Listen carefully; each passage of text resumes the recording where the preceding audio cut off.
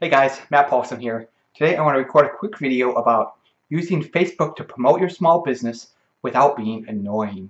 If you are starting a business, one of the hardest aspects is finding new customers, finding your early customers. When you're just getting started, you don't know what works for advertising, you're not 100% sure who your ideal customers are, and your product might not be fully baked yet. You just know that for your business to succeed, somebody has to buy your stuff. Um, so one of the early marketing things that a lot of people think of is Facebook. You don't have a lot of money, so it's posting on Facebook is free, so that's where you go. In this video, I'm going to focus exclusively on kind of the more organic side of Facebook. I won't be covering Facebook ads in this video. We can talk about that another time. I'm going to talk about posting on pages and groups and your profile and other people's groups and how to do that well without being annoying. So the kind of default steps that people take to promote their business on Facebook is one, you make a Facebook page, you upload your logo, you type in your description, you start posting, and then you invite all of your friends to like your page. That's totally fine. Go ahead and do that. Some people will like your page, some people won't. But you're probably going to find that Facebook doesn't give a lot of coverage to pages, so you're not going to get a lot of business results from your Facebook page and posting on it, because Facebook never shows the post from your page to the people that like it, because they want you to pay to reach those people. At the same time, you'll probably post on your own profile, which is also fine because it's yours and you can post whatever you want in your profile. And all of your friends are already connected with you to your personal profile, so you'll post there as well. Nothing wrong with that. Just don't overdo it because it can get annoying if you only post about your business every day and don't post about anything else. You can take it to the next level, and there are some right ways to do this and some wrong ways to do this. You can definitely go too far in terms of being annoying or overstepping your bounds or really asking in a way that you haven't earned permission to ask yet. What I've seen a lot, unfortunately, is that people will join a bunch of different Facebook groups and start posting about their business without actually participating in that community. Honestly, it's kind of like walking into a crowded room at somebody else's event, handing out a bunch of flyers without contributing, participating, or really being involved with the event in any way. You're really there just to promote your stuff, and then you leave. And if your social media strategy is entirely what can I get out of somebody else's community for myself without actually contributing, it's not gonna work. We had this issue on the Entrepreneurs of Sioux Falls Facebook group pretty recently. There's a new business owner, startup founder person that kept promoting their it was a mobile app. They kept promoting their mobile app over and over and over again. They do it like 2 times a week. The first few times I just deleted the post and said, hey, don't do that. Kept doing it, so I had to block the guy, unfortunately. But now I see he's doing this in all these other groups, and inevitably that's probably not going to be an effective strategy because, I mean, it's annoyance marketing. You're not providing value. You're just, dropping your ads and say, hey, buy my stuff. And nobody really likes that. I think that's ultimately a self-defeating strategy. I think the other wrong way to promote your business on Facebook is to just start messaging people and asking them to buy your product. I think the multi-level marketing organizations tell people to do this because you see a lot of screenshots online of people that are selling, I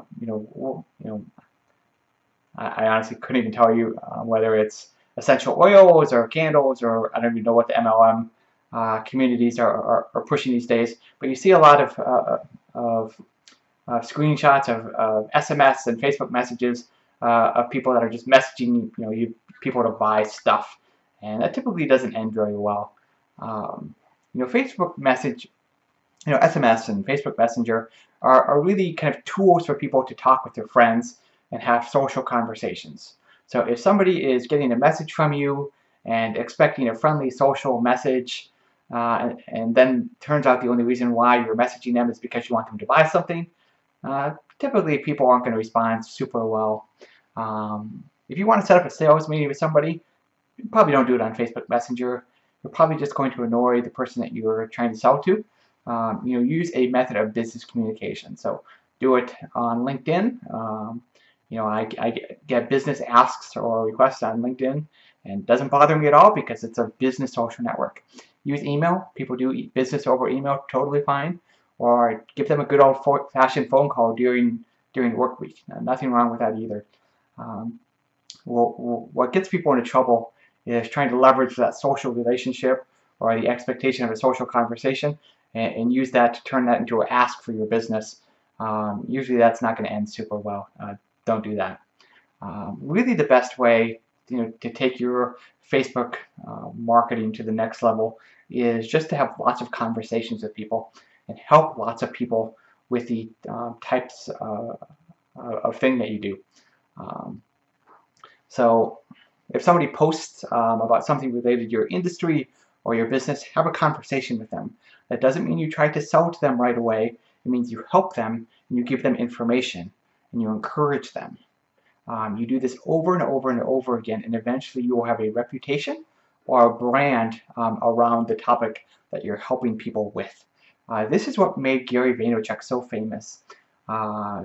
He was the guy that did Wine Library TV, and now he has this $100 million a year social media consulting agency business that I'm not totally sure about it, but it's a massive business. And the way that he built a reputation or a brand as an internet business guru or kind of a social media magnet is that he just had tens of thousands of one-on-one conversations with people on social media. So for years, he responded to every tweet, every direct message, every Facebook message. Anytime you tried to reach him, he personally would get back to you. It took it's massive amount of hours for him to do this, but eventually he became that social media sensation, and everyone in the business community knew who he was because so many people had a personal interaction with him, and he was just so unique in that way that everybody knows who Gary Vaynerchuk is now, at least in the small business entrepreneurship community they do. So I think we could learn something from that. If you want to build a brand for yourself, if you want to promote your business, have lots of conversations that help other people. You can't go into a conversation thinking, my ultimate goal is just to get this person to be my customer. Really, because people will see right through that. Ultimately, your goal has to be, how can I help this person who has a question or is bringing up this discussion topic? That's the heart and the mentality that you need to go into it with. And ultimately, by doing that, people will see you as the expert in whatever, and then when they need you, they'll come find you. I think one of the best ways to have conversations with people and grow your business on Facebook is to create a community that you are the curator of on Facebook. So I do this with the Entrepreneurs of Sioux Falls Facebook group, and we have about 5,700 local entrepreneurs that chat about business and marketing and entrepreneurship and everything related to that on Facebook on a daily basis. So I created that community a couple of years ago. I haven't asked a whole lot of the people in that group, but when I do have something to promote, whether I'm organizing an entrepreneurship event, or there's a special one wearing cups I want people to come to, or there's like even a paid event at Zeal that I want to promote, I never get any pushback for it. And the reason for that is that I provide people so much value through that group, and I've helped so many people through that group. People just don't mind that I periodically ask them to do something. If you help people over and over enough, eventually you've created so much social equity that when you ask them for a purchase, or you want them to buy something, or you want them to sign up for your service, they might just say yes because you've given them so much value and they want to find a way to pay you back. As long as I really do think about anybody can do this. As long as you have a business that targets consumers, you can make your own online community on Facebook in a group that kind of caters to your potential customers. So if you're a clothing boutique, you can have a community for women to discuss fashion. If you run the local bike store, you can have a group where bikers get together and ride the trails on Saturday mornings on specific days. Easy thing to do. Maybe you're Mitch Jackson and you run a local coffee shop. You can have a Facebook group just for people that are regulars of your coffee shop, and that way people that would normally have conversations at your coffee shop or run into each other could have some of those conversations online when they're not at your coffee shop. So there's plenty of ways to do this. You really just need to create a Facebook group that facilitates kind of a conversation around the interest that surrounds your business. And you don't necessarily even have to create the group yourself.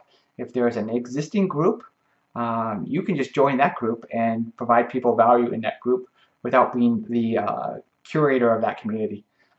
Really, the key is just to promote your business well on Facebook. Have lots of conversations with people, and conversations that help them first and promote your business second. If you do that with consistency over time, and you put the time and energy in it that it takes to do it, you'll build that personal brand for yourself, and you'll see customers come from that. So hopefully this video is helpful.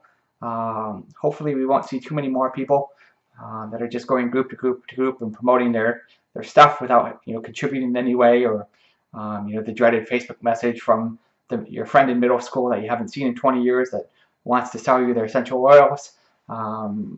But really provide people value, and that's probably the best way to promote your business on Facebook. Provide that value, create a community, curate conversation, create conversation, help people. By doing those things, you'll develop a brand and people will buy from you. I'll see you in the next video.